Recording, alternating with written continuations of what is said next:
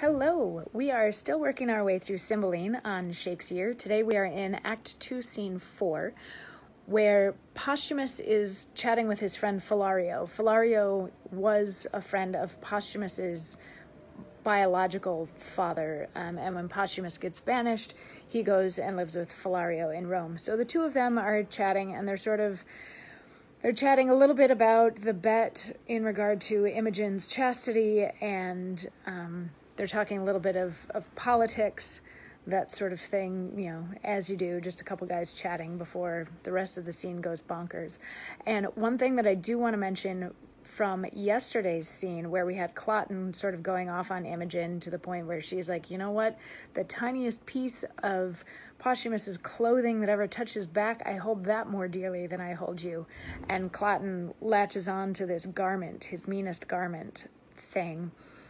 She also then sends one of her handmaidens to try to find the bracelet that Giacomo had taken off of her wrist while she was asleep, because when she and Posthumus had to part ways, she gave him a ring, he gave her a bracelet. So she has noticed that the bracelet is not there and has sent people off to look for it. So that's going to be important very soon anyway.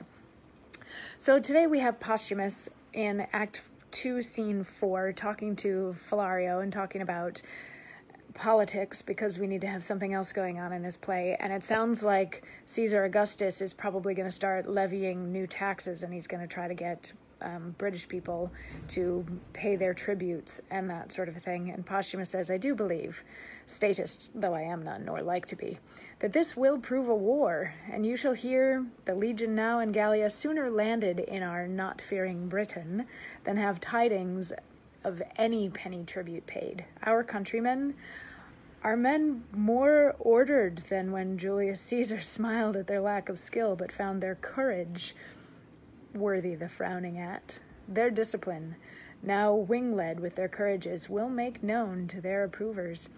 They are people such that mend upon the world. So he's got faith. He's got strong, strong faith that the Britons will fight back against the Romans if the Romans try to subjugate them or whatever, make them pay taxes.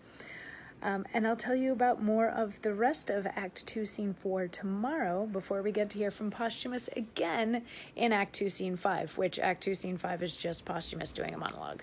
But anyway, more on that tomorrow. I'll see you then.